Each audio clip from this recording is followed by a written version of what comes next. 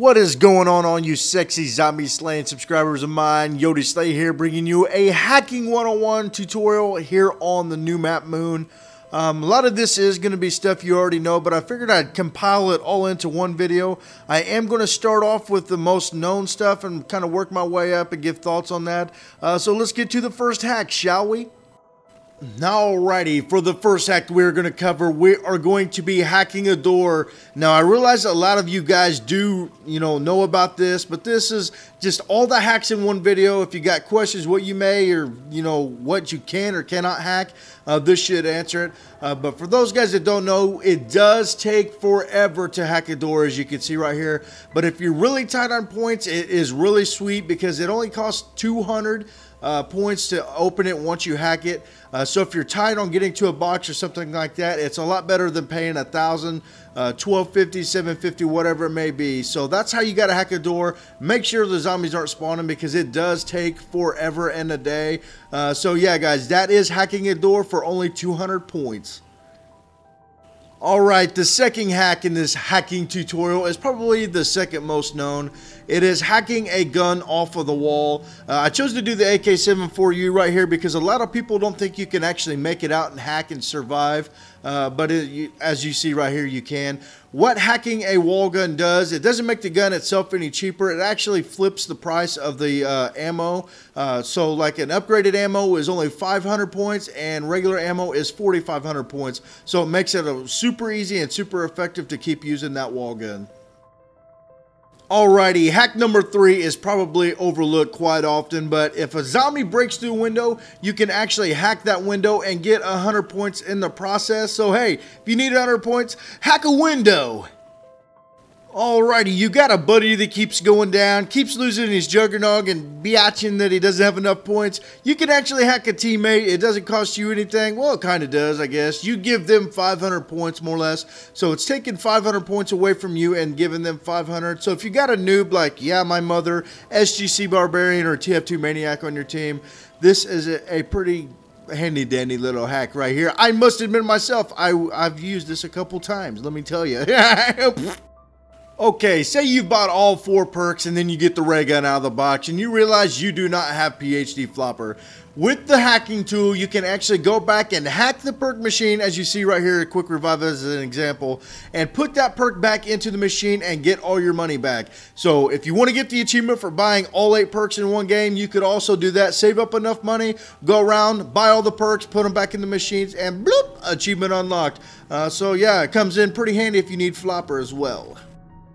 Alright, this next hack is probably the coolest one out of the game. How many times have you ever thought you wish you could share the guns out of the mystery box? What you got to do this is Loser King's doing it for me. He goes to the box, buys the box for $9.50, hacks the gun that comes up. It does roll it again, and he sees what he gets. He gets a spaz. He doesn't want it. He hacks it again. You can see it glows there. And I can go up and pick that up. As you see right there, I now have the Spaz 12. That was from his perspective. I'll show you what it looks like from mine. I do this in solo player. I didn't have anybody in my game, so yeah, nobody could pick it up or anything like that. But I had to get a crawler there because I'm a noob and I didn't want to go down by that one single zombie. But you can see there, I get the commando out, roll the box for $9.50. I get the spaz. Hey, look at that. I don't want it again. So I hack it and I lose 600. And say somebody else was in my game, I hack this FAL right here because I don't want that either, and it'll start glow right there. If somebody picks the gun up, you actually get all of your points back. So yeah, dude, you can hack the boxes even. Alright guys, this next hack is very useful as well. We all know how overwhelming Area 51 can be, and if you're not very good at running trains, you kind of have a fear in the back of your head of trying to pack a punch.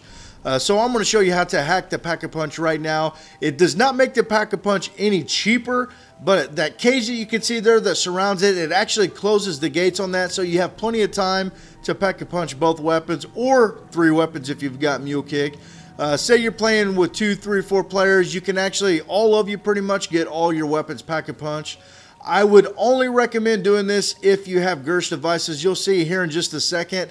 The zombies kind of surround the cage and they're ready to just rape you in ways that should be illegal. So you see here, I get the Gersh device out and I'm just going to hold it there. As soon as they open, I'm going to chuck that and then head over to the teleporter and get the French toast out of here.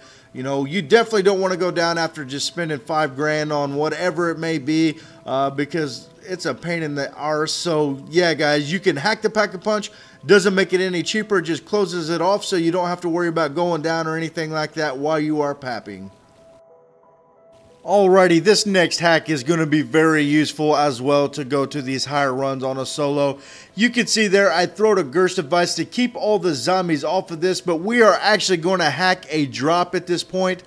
Any drops, you guys, will drop a max ammo. It does cost 5,000 points to hack, but it's pretty effective getting max ammos. Right here you can see we actually get a max ammo drop.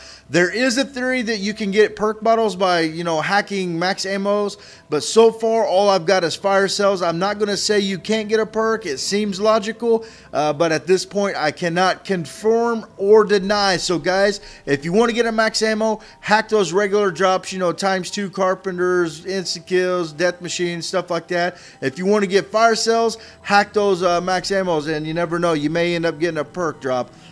Things we tried to hack that was not, you know, we didn't get, it didn't lit us, as I stutter like a retard again. We tried to hack the drops from the QEDs. That would not allow us to do that.